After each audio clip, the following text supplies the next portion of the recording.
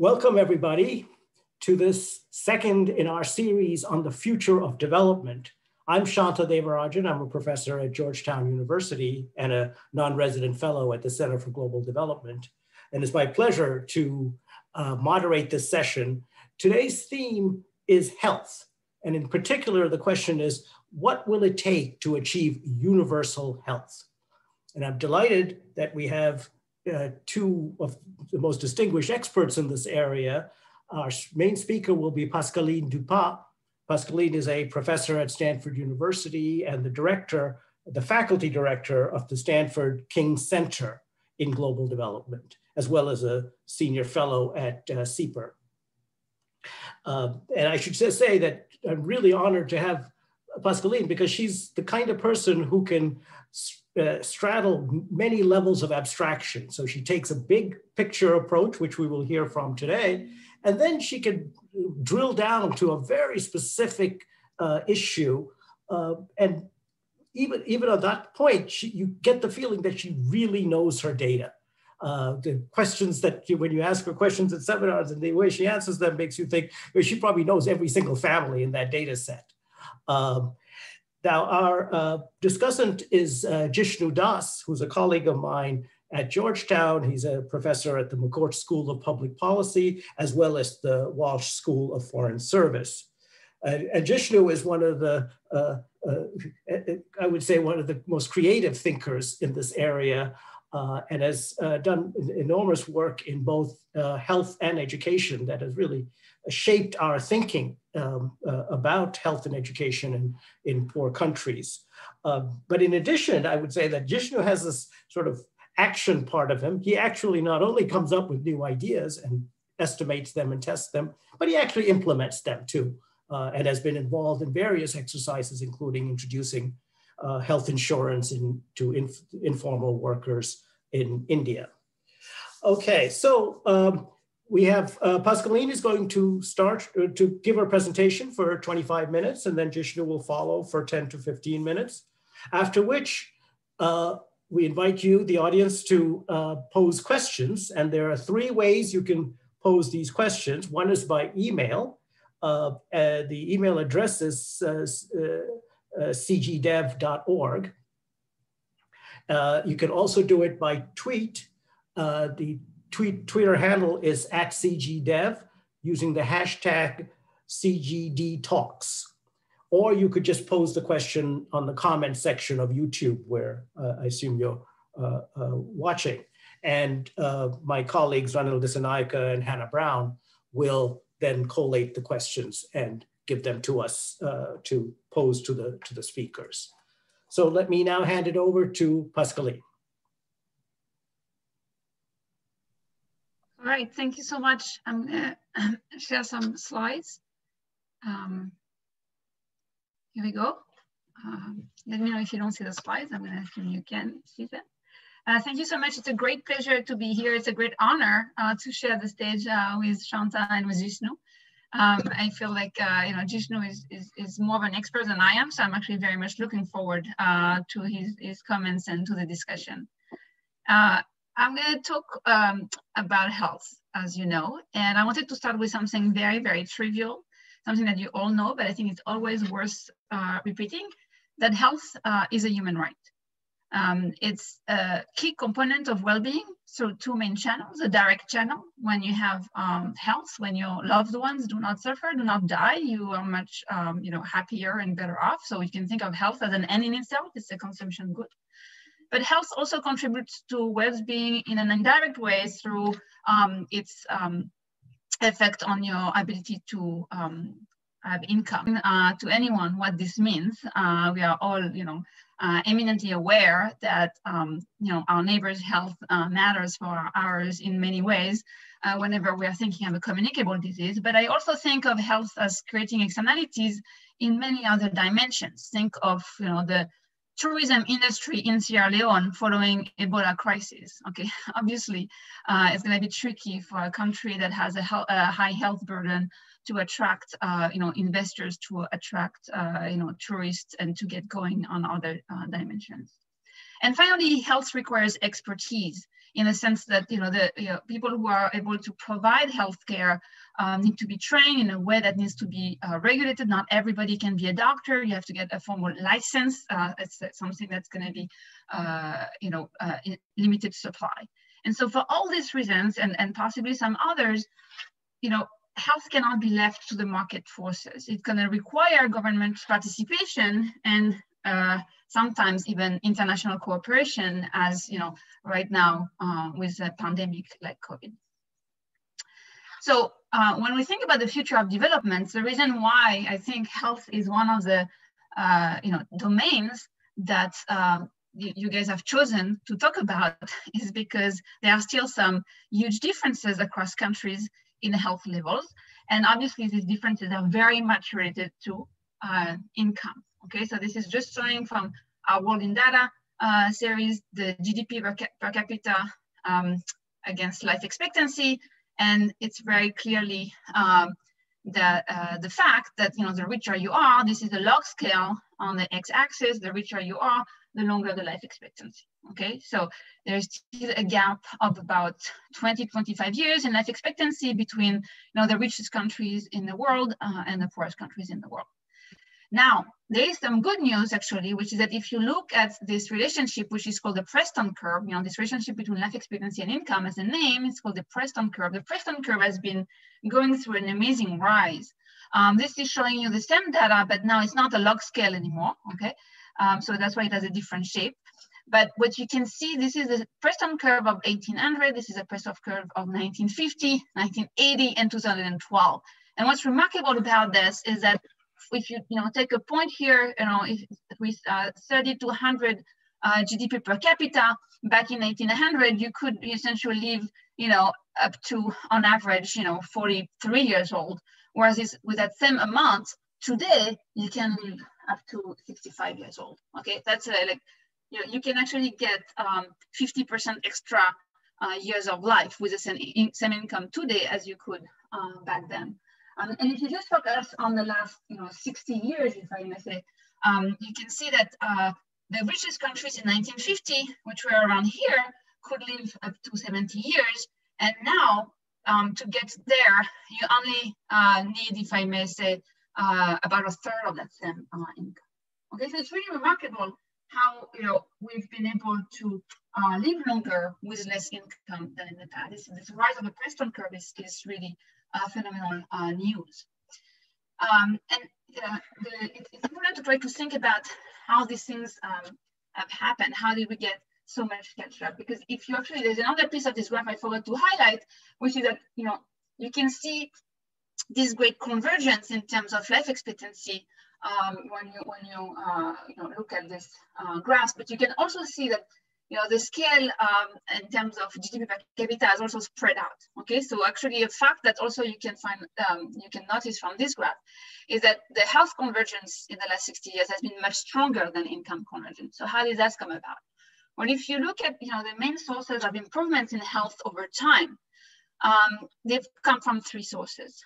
First, and that was the case in Western Europe and in its offshoots, as they are called, was an improved standard of living. People starting making more money thanks to the industrial revolutions, and especially nutrition improving. Okay, and then there was big public health investments, which are more possible when incomes rise, and in particular countries, and it's well known in the U.S. With this paper by Cutler and Miller, but invested in clean water, sanitation. And a lot of the cities in particular that had bad sanitation benefited from these huge infrastructure investments, and that contributed to a large share of the decline in mortality at the beginning of the 20th century. And then, as you all know, with the sulfa drugs in the 1930s, and then penicillin in the 1940s, and then medical advances in surgery in the middle of the 20th century, all these medical innovations led to a big improvement as well. Okay, and you can see this from this graph. The effect of antibiotics, pretty drastic. This is a graph from the Cutler et al. 2006 JPE paper. The infectious disease in the US really going down, first in the 30s and then 40s and throughout, and by the 60s, essentially, we were close to the level we're at now.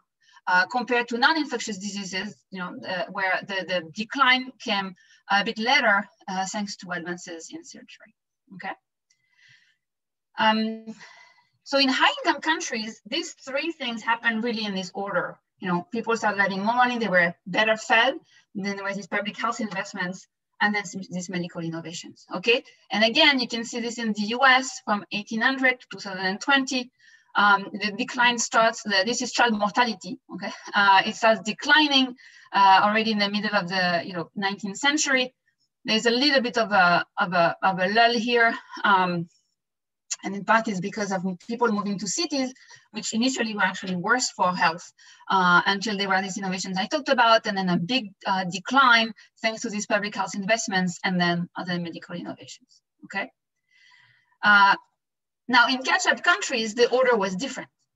What happened in catch-up countries, what I mean by catch-up countries, essentially the poor countries today that have benefited a lot from these medical innovations, they kind of, leapfrogged, if I may say. They benefited from these medical discoveries in high-income countries. So they now have also, have access to antibiotics, vaccines, but they didn't actually do much of the first two. It's not like they had massive improvements in nutrition, or maybe a little bit, but not everywhere. And definitely step number two, which is public health investments, we haven't seen them yet. Okay. So it's not to say that it was a mistake to immediately adopt the medical innovations. Obviously not. It's wonderful that there could be these, technological spillovers and the great gains from that. But what I want to point out is that it doesn't mean that we don't need number one and number two to take place in order to get health to be there for all. Okay. So before I go to that point in more detail, this is just to show the remarkable gains that we've seen in poor countries in the past 3 decades in particular. This is focusing on South Asia, Sub-Saharan Africa, and comparing to high-income countries. The change between 1990 and 2017 for child mortality, and between 1990 and 2015 for maternal mortality. This is the data I could find. And it's really, remarkable decreases in mortality in both graphs. Okay, so I don't want to underestimate how much gain there has been. This is really wonderful, wonderful news. Now there are, some folks out there like to count things in terms of DALYs, disability adjusted life years. It's kind of like a way to put, all of the health burden under one unit that we can compare. We can argue about whether that's the right way to do it or not, but just for now, I just wanted to use that tool to show that people have been also in a different way documenting improvements in global health by plotting between 1990 again and now, 2019, this total count of the disease burden in DALYs, and it's really been going down quite a bit. So that's the good news. Now, because that's when you standardize it by age. Okay, that's when you essentially look at a given person in some sense. What is the average burden that they face if you were to kind of like hold the age composition constant. But then because the population is aging, because when you improve life expectancy, you have more elderly people, and elderly people tend to have a higher disease rate, then you have find the total stock of DALYs is actually not going down. Okay, so that's a new concern, or maybe not so new, but that people have, which is okay, we have to start thinking about what aging is going to mean in a lot of around the world. Okay, so what seems top of mind for policymakers now? I mean, I've just shown you massive improvements. The Preston curve have really risen up, massive decreases in mortality, child mortality, maternal mortality in a lot of poor countries. There's a sense of okay, we've done a good job. We've turned a page. We said we were going to the Millennium Development Goals by 2015. We didn't quite get there, but by 2019, just before COVID, we were feeling pretty good about what was going on, and people were thinking, what's next? And if I try to think of what seems top of mind for policymakers, what I see is a very strong focus on access to quality healthcare for all. And a lot of countries, I've listed a few on the slides, India, Indonesia, Rwanda, Ghana, Cote d'Ivoire, many others have started or are trying to start state health insurance schemes. The goal of these schemes often is to make sure that everybody has access to, basic, at least a minimum amount of quality of care beyond just primary, okay? Because primary care has been the heavy focus for a long time. There's free primary care almost, everywhere. And now the next step is, how do we get people to get secondary, tertiary care, more advanced surgeries and things like that. And so that's been, something that a lot of the policymakers have been thinking about. A lot of, economists have been also studying. I count myself among them. And we can, in discussion, think about how far this can go. There's also a lot of thinking about health systems design, related to the point above, and in particular issues of performance of health providers, how to increase the quality of the outcomes for people when they go through existing health structure. So that's a strong focus right now in the policy debate. There's also obviously immediate short-run concern related to recovery from COVID. And in particular, a lot of the newspapers right now, a lot of think tanks working on global health have been very worried about the fact that COVID has really stalled a lot of the efforts that had been rolled out, especially on the vaccination front. Back in July, there was a very alarming statement from the Bill and Melinda Gates Foundation. They said we've lost 25 years and 25 weeks. So I just showed you how much gain we saw in the last 25 years. So if we've really lost that, it's pretty dramatic. I think we still need to collect more data to know the extent to which that's true, but there's definitely a lot of concern. And then in the long run, as I just already alluded to, people are trying to understand, thinking we really need to understand how aging shapes future health needs. And the concern here are NCDs, non-communicable diseases. So here I just wanted to pause a little bit and say that, if anything, if we look at non-communicable diseases, this is showing you the correlation between these DALYs, again, this way of aggregating all of the burden of NCDs against GDP per capita. And the relationship is there. The richer you are, the less NCDs you have. But I wanted to point out that it's still much flatter than if I plot the same relationship with infectious disease on the left axis. Okay, and I'm not trying to fool you with different scales. If anything, the scale on this one is actually bigger than on this one. Okay, so there is really a still much stronger relationship between income and the disease burden from communicable diseases. So my point here is that even though increasing access to secondary care, tertiary care, improving the quality of the healthcare system is really the first order thing if you want to help deal with non-communicable diseases. I don't want people to forget about the fact that the communicable disease burden is still there, is still very important, and still the main driver of poor health in poor countries, okay? And so that's really the point I want to drive home, which is that some big challenges remain that I think we need to look beyond just health systems.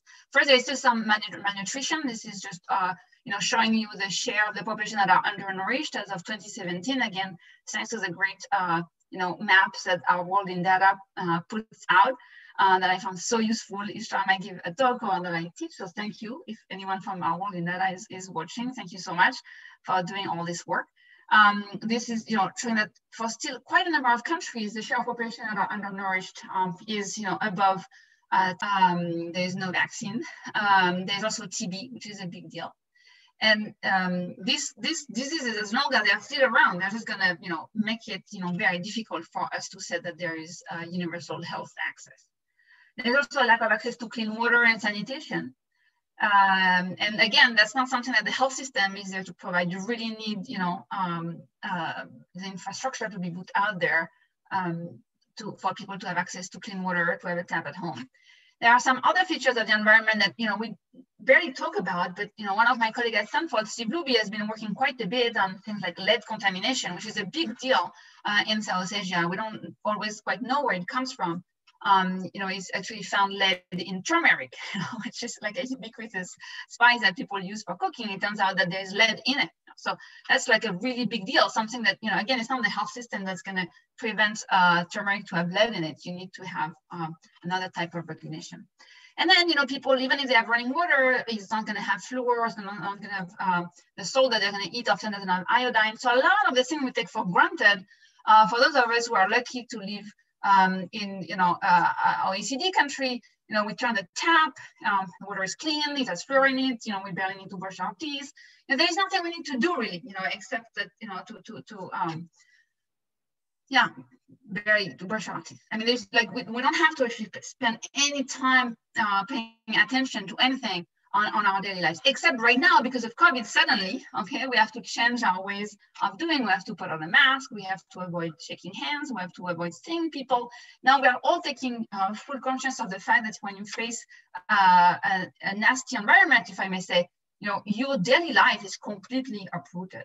Well, for many countries around the world, COVID is just like one little thing on top of many other things that is already completely shaping their life on a daily basis. They have to spend so much time and effort every day preventing infections from dirty water, infection from malaria, infection from all fishes in the environment that they live in, and many arsenic in their tube wells, many other things. So we need to fix the environment for all these things, but on top of that, we need to make sure we don't make it worse. And there are, many dimensions in which things are worsening. Air quality, is not great in many parts of the world, and climate change obviously is something that no one can deny anymore. And we all know that the incidence of climate change is going to be disproportionately on the poor. Okay. And in particular, the odds of highly unhealthy extreme weather events is going to be, disproportionately in poor countries. So this is just like to say we need to keep track of all of this. These are main drivers of people's health level, the environment that they live in, and it's not necessarily through the healthcare system that we can fix those. And on top of all this, I just wanted to highlight the fact that the health poor, if I may say, are actually getting harder to reach, okay?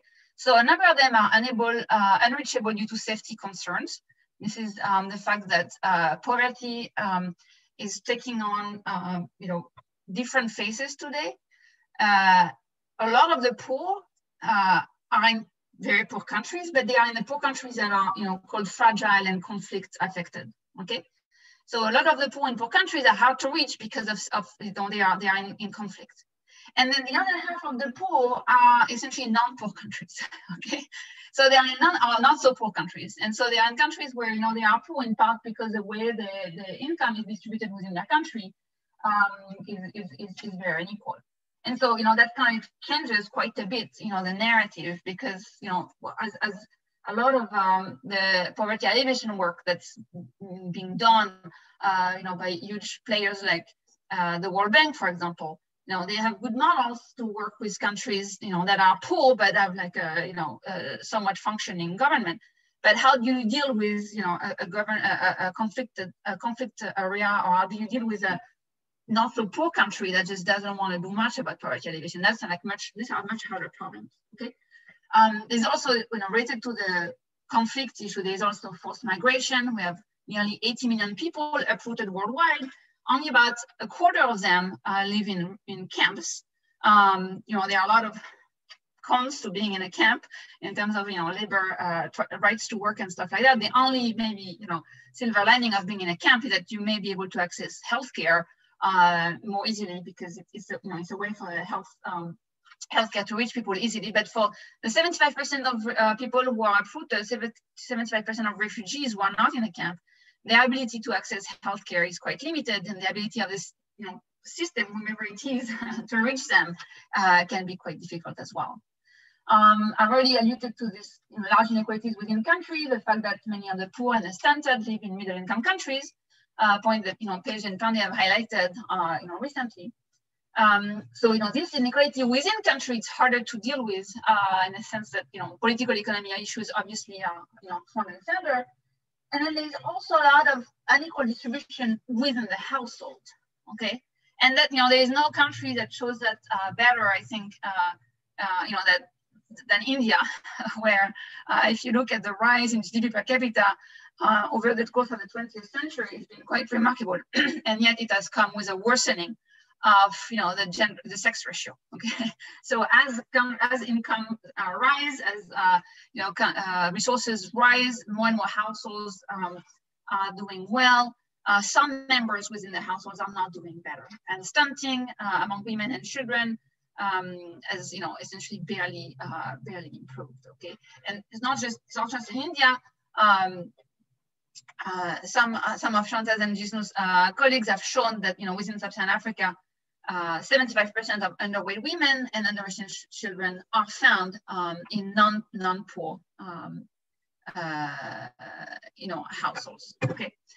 So, and just, I don't know if I have time to show you this, but with Radhika Jain, a postdoc at Stanford, we've been doing some work looking at one of the India's state health insurance program that's in Rajasthan. And we've just looked at the share of the patients, getting care through that scheme who are female. And we find very, very low, a very, very abnormally low share of female patients. This is just showing you by age group for a number of different diseases. This is, chronic kidney disease, cardiovascular diseases, neurological disorders. The share female is, between, sometimes it's below 30%, sometimes it's 30 to 40%. And this is much lower than what we know the prevalence of the disease is by gender. So we would expect, based on the global disease burden data, that about 50% of the patients for most of these diseases would be women, and we find that it's only about 30%. So essentially, this is evidence that there are like many missing patients, women who are sick but are not taken for care. Okay, so when this is a situation that you're facing, you actually have healthcare is available. Households have more resources now than they had before, but they choose not to avail these resources to women in the household. Then it's a much harder problem to crack than when it's just like lack of access to care. Okay, so what I wanted to say was, I'm not sure we can go very far if we focus only on what we know, how to do well. And I've done a lot of work myself on the issues of subsidies, for preventative health products, subsidies for care through, insurance programs, behavioral interventions, with individuals, with providers. All this can improve access to some resources. It can improve access to prevention and curation, but it can only go so far. And universal access to health is going to require, universal access to a healthy environment. And by that, I mean, very broadly, reducing the disease burden, preparing, cities so that when people move to cities, there's a massive wave of urbanization right now. They move to cities that are prepared to have many more people and have like already, the sanitation system put in place, the sewerage and all of that. But also, I mean, more broadly, we need to eradicate discrimination. We need to eradicate discrimination against women, against lower castes in India, against ethnic minorities.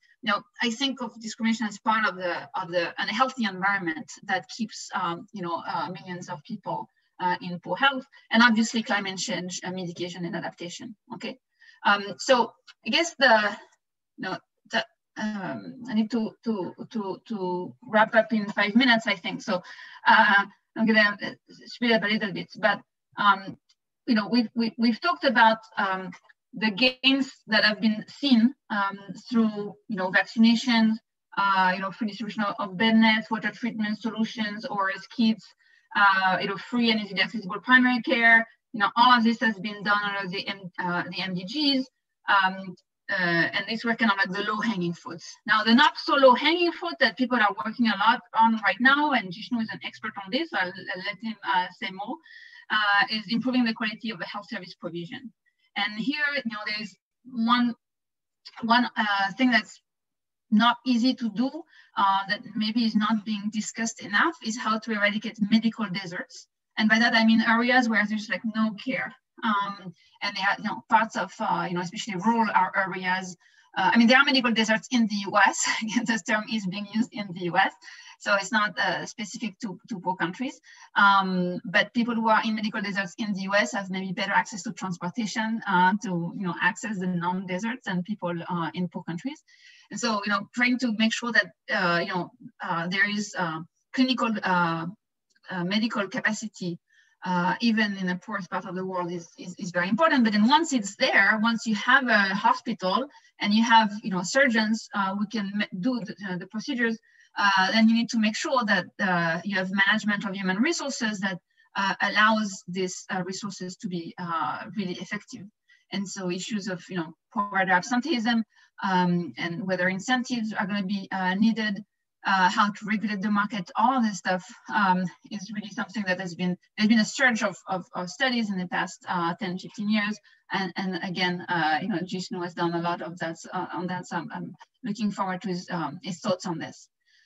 But if I look at whether, this stuff, how much of it matters, there is this amazing data set. I think Jishnu was also critical in making it, come to life, that the World Bank has started collecting a few years ago, called the Service Delivery Indicator Survey in Sub-Saharan Africa.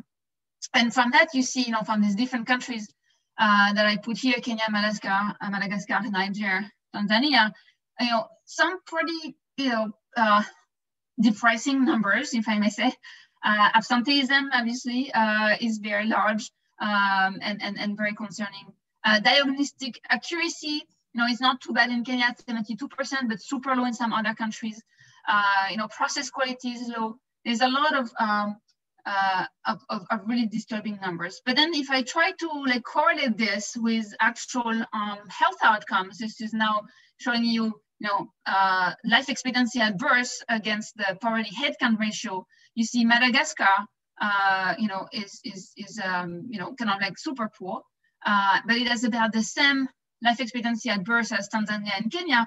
But if you look at this, Madagascar is actually doing way worse than Kenya, for example, on most of these metrics. Okay, so how do they somehow get to do better on the life expectancy? Obviously, I'm not asking. This is not a regression. This is just just a few points, but just to say, it's not obvious to me that the metric, the healthcare quality is going to be first order in terms of getting people to be healthy.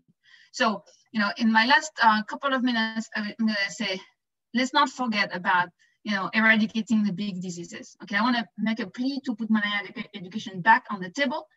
And make a plea to the fact that it's very important for whomever is a buddy who is an urban planner in one of the many countries around the world that is facing a wave of urbanization. Please try to remind them that it's easier to install sewerage before there are 1 million people living in a shantytown than afterwards. And again, as I said before, we need to eradicate discrimination and to really think hard about mitigation and adaptation to climate change. So a lot of these big ticket items are actually global goods. I think it's very important to think about that. This is not, we can't put the onus on the people as much. And sometimes not even on specific governments as much. We really need to have a global effort to think hard about ways to eradicate malaria, TB, and to deal with climate change and to deal with, asylum seekers. There's something called climate refugees these days. It's a huge driver of climate, of the forced migration. Who is responsible for climate change? It is not, the governments of the countries that people are fleeing. It's the global community. So we need to think about these global goods. Now, obviously, there are also some national level policies. And so what I was talking about, preparing for the wave of urbanization, eradicating discrimination, this require more national level policies. Obviously, at both of these levels, political will is going to be a huge determinant of how far we go. And at the national level, state capacity is often brought up as a constraint. Okay, one pet peeve of mine is the fact that malaria eradication is something that people have dismissed too much, in my view. And I was very distraught one day when I asked Jim King, the former president of the World Bank, co-founder of PIH, how about malaria eradication? He was still president of the World Bank at the time, and he looked at me like, what? That's not even possible. Like, he had never thought of that. Like, if I ever had the honor to be the president of the World Bank, I would take it as like my legacy to the world would be to try to eradicate malaria. This had not even crossed his mind, and he's a medical doctor. So I feel like people have given up on malaria eradication in a way that I find very sad. So I think, I want people to think harder about that, and TB as well. Okay, and I want to highlight the PEPFAR as an example. I mean, PEPFAR. We were all shocked that President Bush has actually signed that, because this was kind of surprising from him to do something like that. But it turns out to have been what some folks have called the most significant global response to a single disease in history. I think it's also the most successful U.S. foreign aid program since the Marshall Plan. It's been really, really amazingly wonderful at saving lives and preventing new infections in the world. And so I just want to call for, a Marshall Plan against malaria. And maybe this time it shouldn't be the US, maybe it should be the former colonial powers, France and the UK in particular. I don't think they've done anything close to PEPFAR. And I think it's, it would be a good idea for them to think about maybe doing a big push on malaria eradication. Now, Bill Gates, who is, my best buddy when it comes to pushing for malaria eradication, doesn't think that this model of a large-scale global campaign funded and organized by foreign donors and focused on a single intervention is the way to go for malaria eradication. He thinks that it's more from sub-regional or national elimination programs that we can get there. And maybe I agree on the fact that it's not a single intervention that you need, but I disagree on the idea that it can be done piecemeal. I think this is really a global good. You can't, it's a communicable disease. If Rwanda, eradicate malaria, they are not going to, stay malaria-free for long if Uganda and the DRC haven't also eradicated. Okay, so I'm out of time. I see Shanta unmuted himself to kick me out of the stage. So this is my conclusion slide. The good news is that health has improved more in the past 100 years than ever before, okay, including in poorest countries. This is the result of this, development and spread of cheap, effective technologies. What's next? I think my point of view was clear that we have to fix, in many ways, or think hard about health systems and their design. That's the focus of a lot of energy, but I just want to make sure that people don't forget the big elephants in the room, which concern the environment that people live in. We need global coordination. We can't just expect the Ministry of Health to solve everything. If we want, universal health, we need the environment to be universally clean. Thank you very much. Well, thank you, Pascaline. That's wonderful. I really appreciated both the rigor of your analysis and the passion with which it was delivered. So thanks for both. Let's turn to Jishnu. Thanks, Shanta, and thank you for a riveting talk, Pascaline. I am going to share my slides, which I hope everybody can see. And I'm just going to discuss this for 10 minutes in terms of a presentation I call Small G Has Run Its Course, and hopefully that'll become obvious as we go along. So my take on Pascaline's argument is, kind of threefold. One is that the world is a healthier place to live in. In high-income countries, we had an established path. It started with kind of better nutrition, went down to big government, public health, and then eventually better medicine and an ability to access better treatment. Right? What I find often interesting in this, in the way that this happened was, in fact, if you map this to what we think about as market failures, that the market can't provide it, both of this big government, public health, and access to better treatment have market failures associated with them. In particular, like with COVID, there are externalities. And when it comes to hospital care, there are big failures of insurance markets. But nevertheless, the big declines in mortality were really due to these things here, right? And let me show you a striking picture along the line that Pascaline had. This is for tuberculosis, which unfortunately the country like India is still, a big burden of a big reason for mortality. Most of this is kind of where, public health really matters. And it's the biggest decline that you can see. This is where streptomycin comes in. Incidentally, it was trialed in India, but most of the decline in TB has already happened by then, right? And those continue to happen due to better public health. So at most, we can attribute only a tiny portion of the decline between 1860 and 2020 due to better medicine. Most of it was due to better public health. And I'm going to include these references and hyperlinks throughout my slide, but not necessarily talk about them. But the McEwen's book is really phenomenal on this. So then Pascaline's second part is, look, in low-income countries, this has happened a little bit, but it's mostly income-based. This has been a big failure, right? We have never really tried big government health, right? And this part, well, it's kind of worked. And what's been encouraging is the rapid tech transfer that we've seen from, high income to low income countries, and sometimes from low income to high income countries, like for, artemisinin for malaria, for falciparum malaria. But primarily, it's the rich who benefited from this. The poor, somewhat, but maybe, much more limited. And, if we shrink that picture and we start to think about what's the consensus that built up from 2000, it was that big government does not work in low-income countries, right? And it led to what I think about as an inverted model of healthcare. We said, we're going to privately provide what was always provided as big public goods. We are not going to have clean water systems. We are going to have chlorine dispensers. We're not going to have sanitation systems. We're going to have pit toilets. We are not going to have malaria elimination. We're going to have bed nets. Right? We're not going to have better housing conditions. We're going to have vaccines. And now in Delhi, we're not going to have clean air. We're going to have air purifiers, right? And on the other hand, we've argued for public provision of private goods. And I actually think that primary care investments, for a lot of reasons, are more private than public goods. But hospitals where big insurance failures and big problems of lack of insurance in the households are very salient have just been left behind, right? And in this model, the way I view kind of Pascaline's work is, and this presentation is in part, right, these small government investments did drive progress, right? So if you think about a table about this, I call this the small g to the big G table. It's kind of saying, look, without investment, you get some stuff with small g, and with investment, you get, maybe 10 or so, and you could get more. We also know that, we also have pretty good evidence that, big G without investment, without thinking about what you want to do, doesn't actually get you much, right?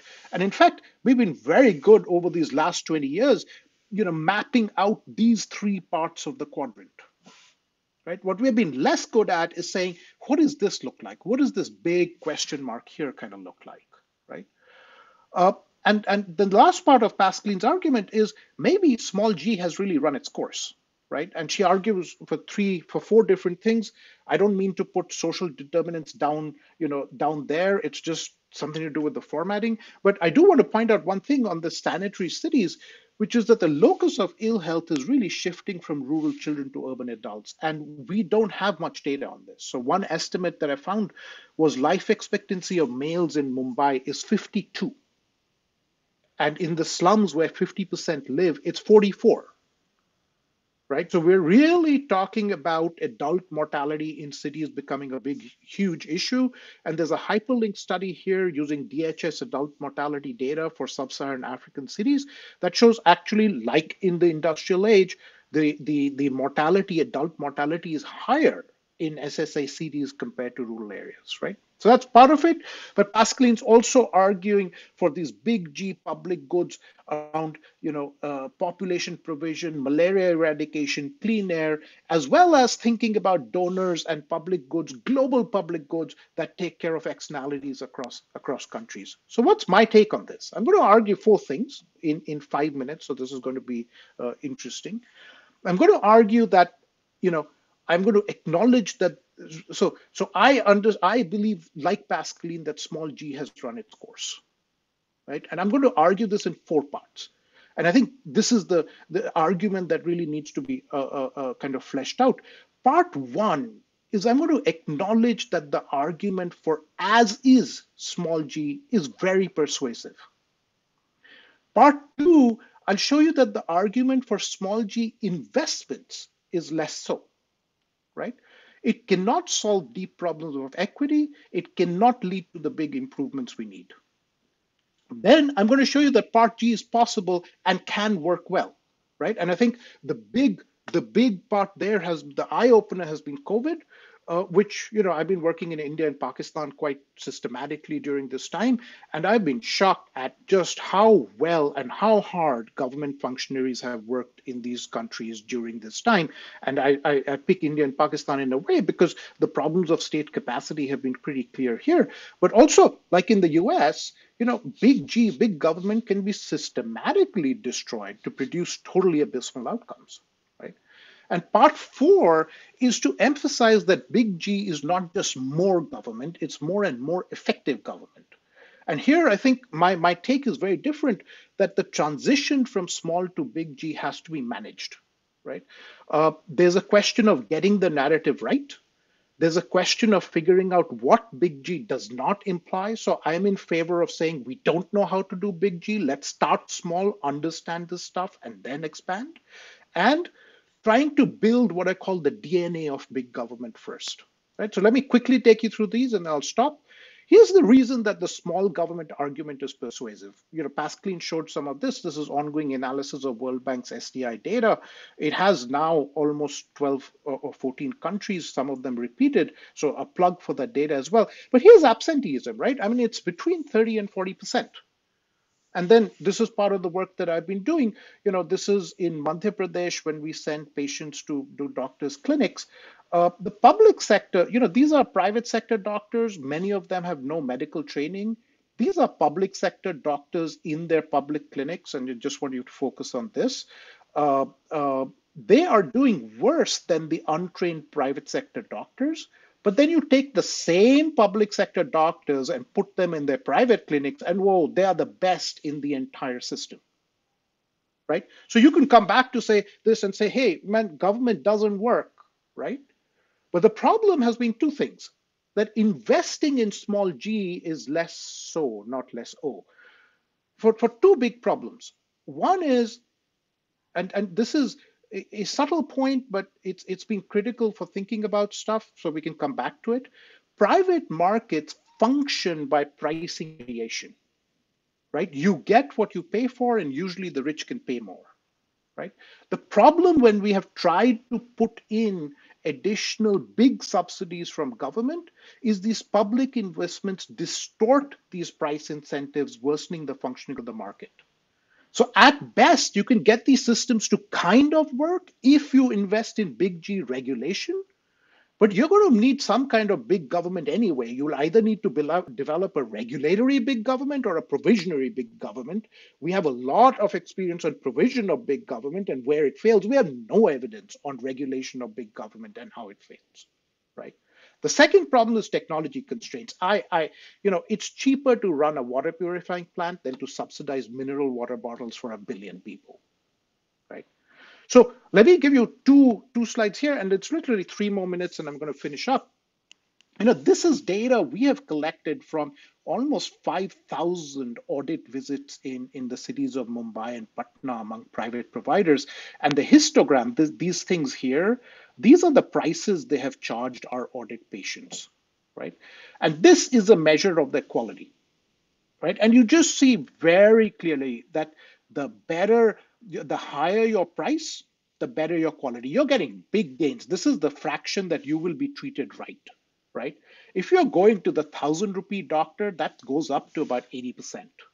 If you're stuck here at the 50 rupee guy where most of the poor are stuck, you're stuck at about 10%, right? So the market is pricing this in a pretty sophisticated and right way. What happens when the government comes in? And this is this wonderful paper by Radhika Jain from working on data from Rajasthan. When we were designing this insurance program, we knew the biggest problem was how are we going to price these illnesses, right?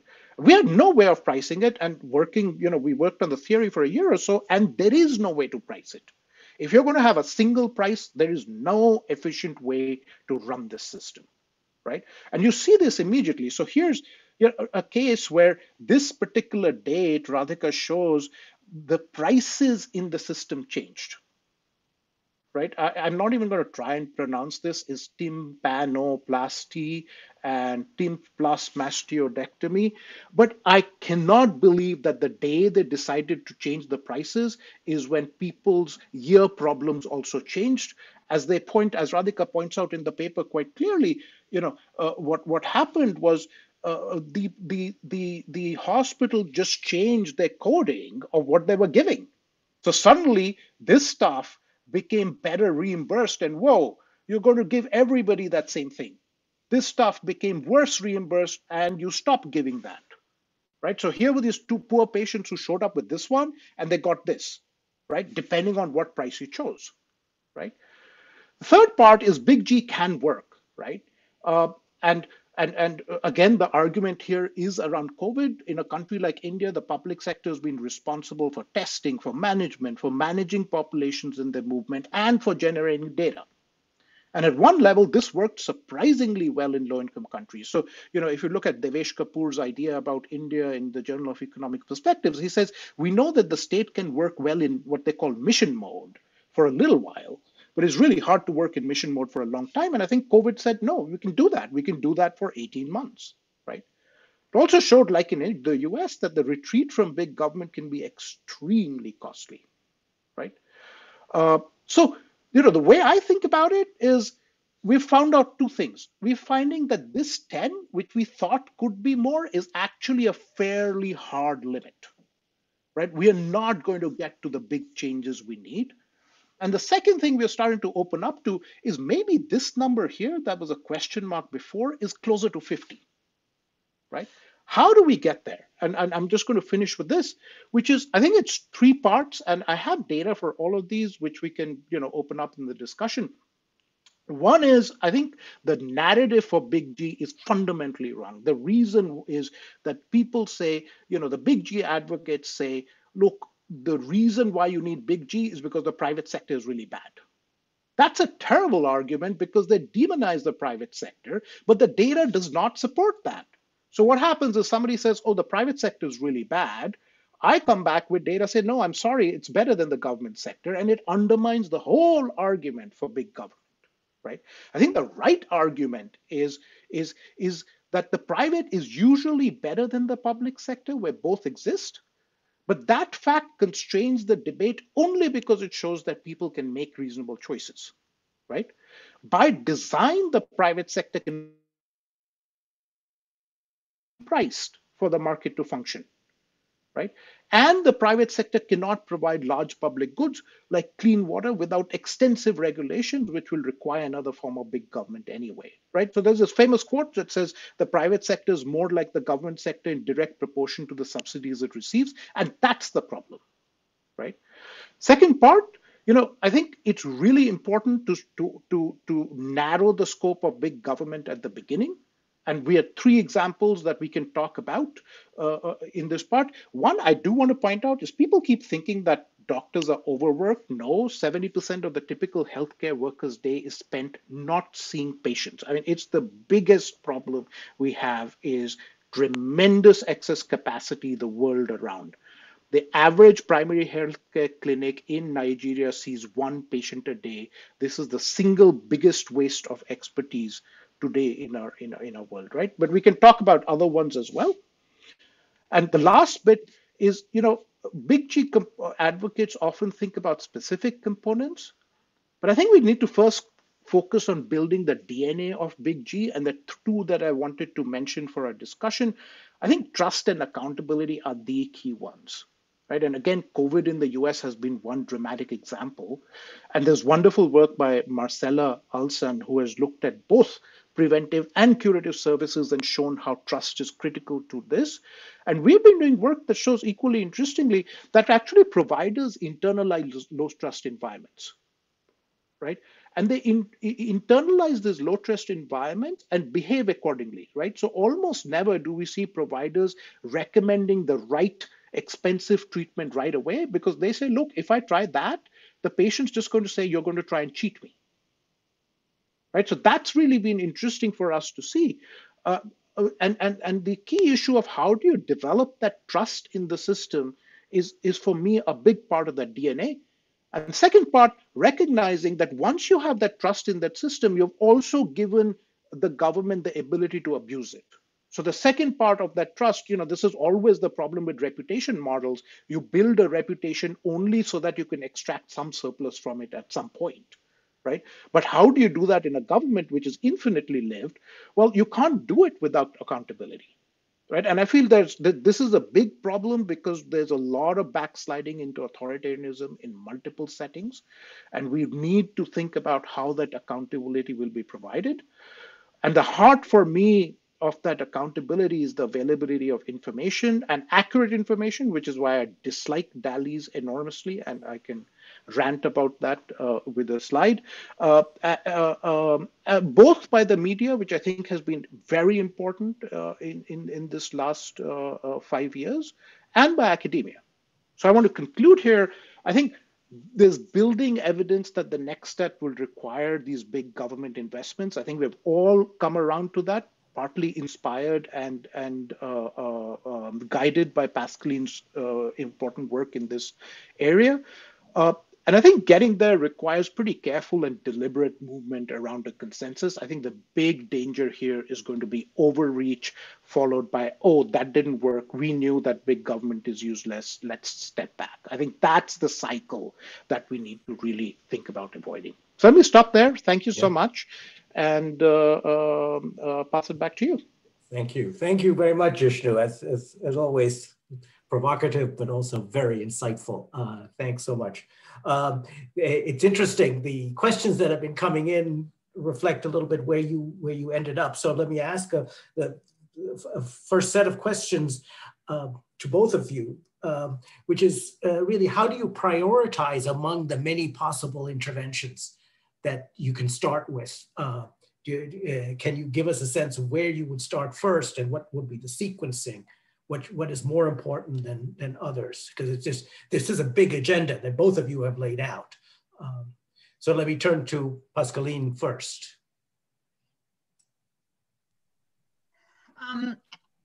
Yeah, it's a tough question. I'm not sure that they need to be done one by one. I think many of these issues can be attacked in parallel. The main actors for these different things can be different. I mean, if you think about I've mentioned climate change being one of the big driver of health going forward. I mean, that you can have a lot of action on climate change mitigation in parallel to separate efforts done by national governments trying to make large infrastructure investments to improve access to clean water and sanitation. So I think that many different things can be done at the same time, since they involve different actors. Now, maybe the question is for one government in a country thinking about what the various things that they need to do, and is there a specific order? I guess I would encourage like a big push thinking, in the sense that I think a lot of these things have interact with each other, and it's like maybe the returns to another aspect of the big G, that if you do things together, there may be economies of scale to start with, and then also interaction that work well. Now, Jishnu was arguing for the fact that if you try to do too much at once, you may just fail, and so we should start small. So I'm sure he has another take on this question. Yeah, go ahead, Jishnu. So I think there are big and small principles. For me, the big principles are still going to be externalities and equity. And I think, in a country like India, tuberculosis is, it's just rampant and it needs to be tackled. So I would focus on things with externalities, clean water, sanitation. I think, unfortunately, that will push things like mental health down the agenda. And I think that's important to make that prioritization. Right. On the other hand, the second part of it is equity, and the standard public finance rule we follow is for equity, you subsidize the least income elastic commodities first. right? So I've often seen arguments saying, well, the poor are also affected by X. No, that's important. But the part you need to know is if the poor are also affected by X, but what about Y? Right. So, for example, if you look at hypertension, it's roughly equally prevalent among the poor and rich, but tuberculosis is 10 times higher among the poor than the rich. Right. So you want to start with TB because every dollar you put there is much more progressive than putting a dollar in chronic illnesses. Right. I wish we could reach everybody and everything, but my worry is the moment you start that overreach, you will run into problems. So that's kind of one part of it. And the second is small practical stuff, right? Uh, you can't have a system where you put a doctor in a rural area in the middle of the Sahara and the person is seeing one patient a day. I mean, this is crazy. Right, and I think it's really discouraged doctors. It's messed up the medical system like nobody's business. And I think we need to think smartly about, look, there's a trade-off there, and we need to discuss that trade-off with policymakers. We need to say, do you want to put them in an urban slum where they're going to see many more poor people, or do you want to put them in the middle of the Sahara? Right? And I don't think there's a right answer because somebody is going to lose out. So I don't want to take that decision, but that is exactly what democracy is about. And I think our role is to say, here are the trade-offs you face. Just one on the medical deserts, what people tend to think, oh, let's bring doctors there. And one alternative is say, no, let's move people out.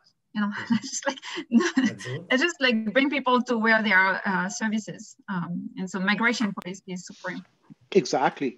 And Grant Miller has that wonderful paper showing how an ambulance system in India dramatically decreased perinatal mortality. And I think those are the kind of solutions that we need to find. Let me ask a question of the two of you, because I came in my mind when I was listening to you, which is for the scheme to work, who is going to be held accountable for improving health outcomes in a country? See, one of the reasons why there's been this focus on health care is, you ask the Minister of Health, what are you doing about malaria? And he said, no, that's sanitation. That's not in my bailiwick. And yet that may be the most important thing to do to improve healthcare. So how do you change the way we structure this? And if you say it is a campaign to change the narrative, who should be in charge? And how do we make sure that they're accountable for the right things? I wish I knew the answer to this question. In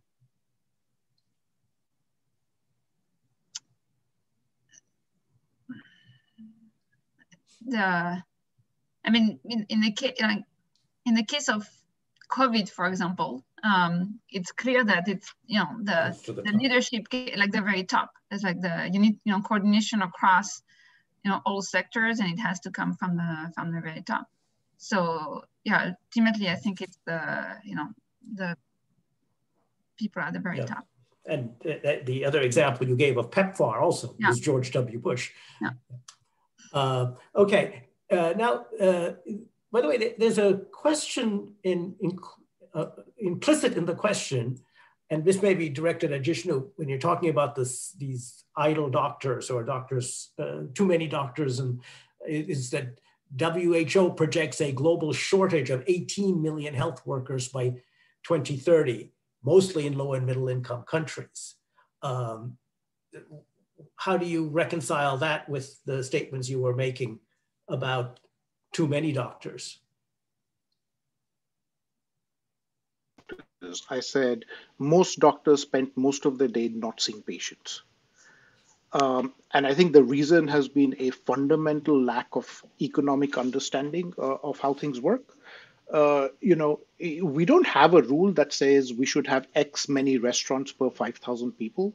We have that rule for doctors, or the WHO recommends it. So, if you're going to sit and put a doctor in the middle of the Sahara, there are only so many patients who can come to the person, right? So we've landed up with a crazy situation where urban hospitals where everybody's going don't have enough doctors, and rural primary care centers where nobody is going have doctors were not doing anything. And in fact, there's some wonderful analysis that was done in Lima by the World Bank, showing that if you shut down 30, I think it was about 30% of the facilities, the average distance to a facility went up by 6%.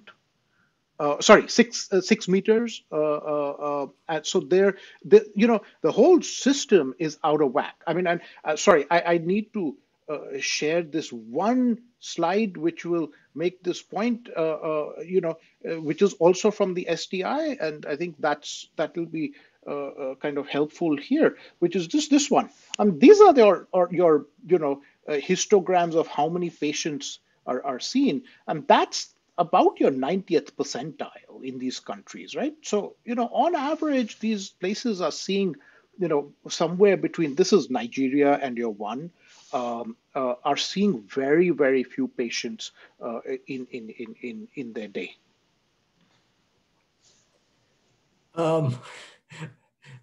We had one question that's a little bit off topic, but I'll read it to you and you can choose whether you want to answer it.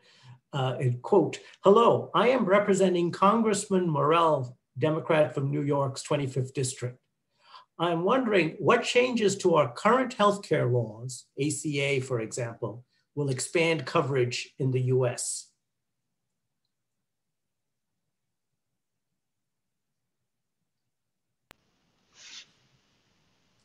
Jishnu, go ahead. You got there before me. I give you the privilege. No, I'm actually a really strong supporter of things like Medicaid for all. I mean, I think that, India has also gone down this line of private provision with public financing.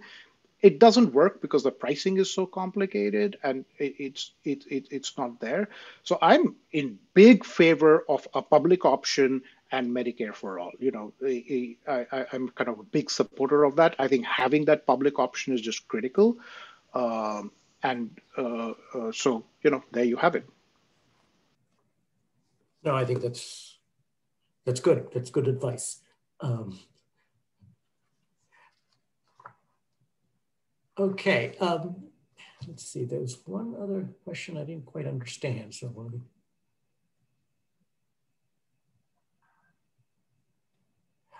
there's some people are raising the question of whether malaria and TB can be eradicated.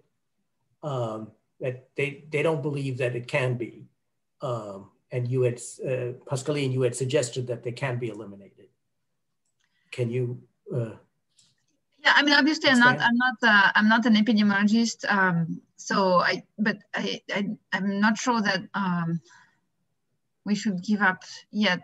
It has been eliminated from many parts of the world in the past, and there was a huge campaign, after World War II, which was essentially DDT based, and then DDT was banned because of the negative effects it can have on the environment when it is used, as a pesticide. And here the argument is that the pesticides are washed out through the rains, go into the rivers, infect the fish, and then some bird eat the fish and then comes nest and all of that. But when you use DDT spraying for malaria eradication, it's not outside. It's like the indoors of the dwellings that are spread with DDT. So there's very little contamination of the environment, and there's no clear evidence that DDT, contamination for humans actually influences their health in a negative way. Definitely not, as bad as malaria in any case. So I think the case can be made that DDT, which is extremely cheap, DDT spraying at scale has not been tried. And there are some efforts right now. There's a big effort going on in the Southern Africa area. The malaria has been pretty much eliminated from South Africa, and they are trying to push the frontier north. Botswana, there's like a plan that was made maybe like 10 years ago to try to make progress. It requires like concerted effort and draining the swamps. But between, I think there are a lot of options that people have been discussing, like on top of DDT spraying, if you do presumptive treatment of everyone with ACTs, I think that's a model that Mauritius has tried and has been, doing quite well. So I think we just need to keep trying and not just like think maybe there's just one way to do it, which is DDT spraying, doing many things at the same time. And Bill Gates and Bill and Melinda Gates Foundation have been saying we can eradicate malaria by 2040. So I believe that they have a lot of experts on their side. So I'm willing to keep hoping it's possible. And for TB, I don't see why it can't be eradicated. I mean, because TB was extremely prevalent in Europe. Norway had like 80% of its population had TB at some point, and just completely got rid of it. I think it's totally possible. And we have eliminated other diseases that we may have thought were difficult, like smallpox and polio, and very close to it in polio now. So I think that is more hopeful. Okay, I think we've reached the end. So I want to thank both Pascaline Dupas and Jishnu Das for a very interesting and provocative discussion. I think it's both given us a very good sense of where the state of the art lies in health in developing countries, but also what we need to do. It's given us an inspiration for the future. Which is exactly what we're trying to do with this seminar series on future development. Just to say that the next seminar will be on finance with Atif Mian. So thank you both, and thank the audience for their questions and their participation, and my colleagues at CGD for their help with collating the questions. And I hope everybody has a good afternoon and weekend. Thank you so much. It was great. Bye.